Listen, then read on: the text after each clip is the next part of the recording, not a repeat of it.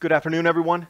Independent coming out with the article, Climate Scientists Expected Nothing Like This Year's Record-Breaking Global Temperatures. Was that after the 18 years and 9 months of no warming, where the Earth had an exceptionally strong El Nino, a natural cycle no less, that brought us into this spike, which is definitely dropping off much faster than 1998. Also underestimating how hot the world will get. So when we look at the center ASO, which is August, September, October temperatures at -2C forecast for La Nina, they underestimated how warm it would be, so they just dropped that and knocked a half a degree off. NASA, Earth is warming at the fastest pace in 1,000 years. If we go back 1200, the medieval warming period, much warmer than today. Across Canada, warmer. Across China, warmer. French Alps, warmer. Southern Peru, warmer. And if we look over the last 5,000 years, there's several spikes far above our current temperatures. Feel free to join me in just a few hours. 10 a.m. Central Standard Time, Disclose TV. We're going to be discussing what's coming up over the next year, a timeline out to 2024 with the cooling.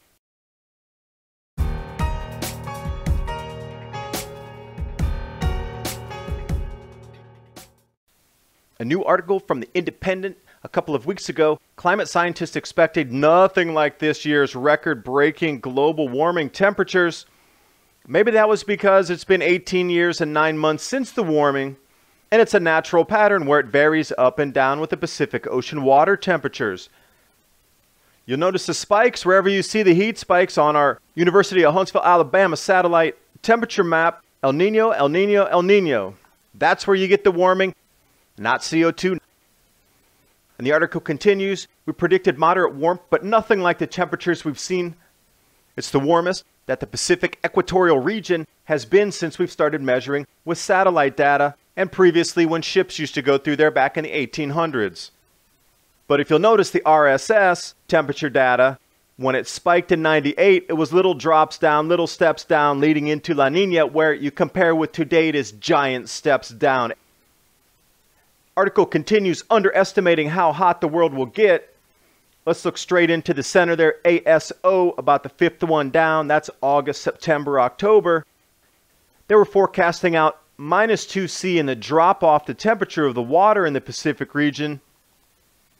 But since they underestimated the heating, well, we might as well just knock half a degree off the cooling, because cold is now a new nasty 4-letter word banned from social media.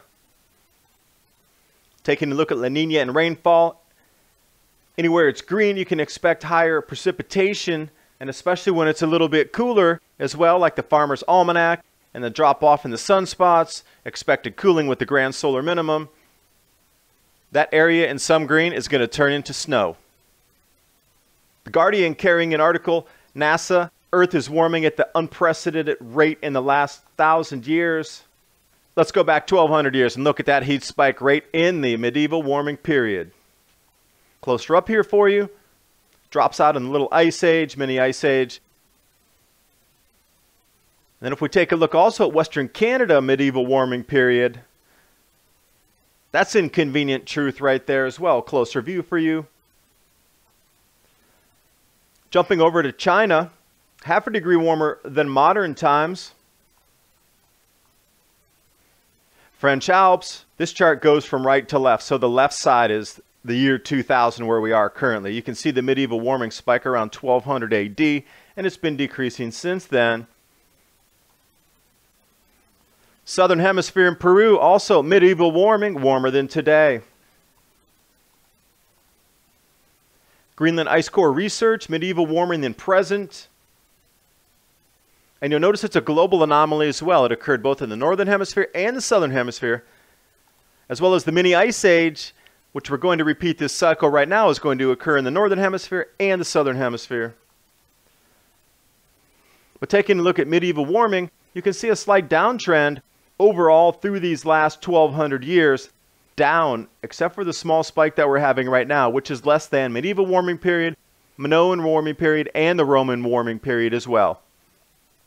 So when we take a look at the last 5,000 years, their theory falls completely apart and shatters into dust. Feel free to join me in just a few hours, 10 a.m. Central Standard Time, Disclosed TV. We're going to be discussing what's coming up over the next year, a timeline out to 2024 with the cooling, things you can expect, areas on the planet that could get cooler and wetter. And I'm going to accept questions on the chat board there live in real time. Feel free to ask me something. I'll be happy to give you the information that I have. If I don't know, I'll find out for you and pass it on later. And as always, thanks for spending your valuable time watching my video. I so much appreciate it. I know everything in our lives is so busy right now, but you're spending your time, and that is so valuable for me, and thank you so much. And as always, when we think about these changing times, it's great to have at least some emergency supplies.